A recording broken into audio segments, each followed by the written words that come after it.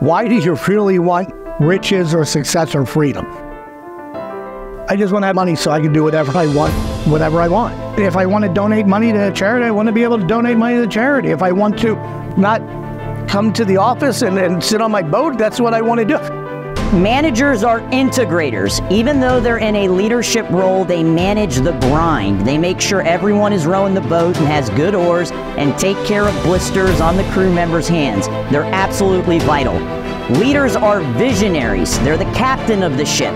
They plot the course and identify the big picture things. They make sure we get to the promised land. If it's done right, they perfectly complement each other.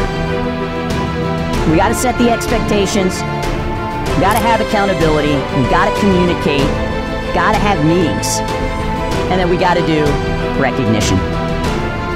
Customer is not number one. Colleagues are number one. What we do is for those customers, for those students and those families. But if we don't have this on lock, healthy, high attitude, high effort, high performance, high trust, our customers will feel the effect of that.